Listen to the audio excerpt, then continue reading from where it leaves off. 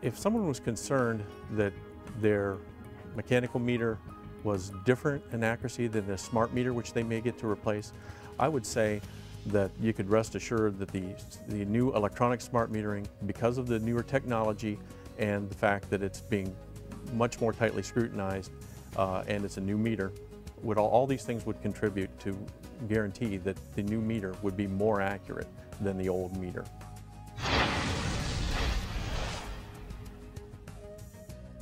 If a customer suspects that his meter is not accurate, he has the right and the ability to contact the company and request that his meter be individually tested,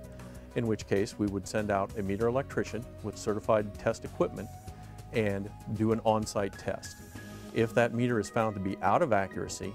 the meter will be replaced and returned to one of our centralized labs for further analysis, and the customer's bill can be adjusted and corrected for the inaccuracy. If the meter is found to be within accuracy, then no adjustment is made to the meter and the meter is left in service.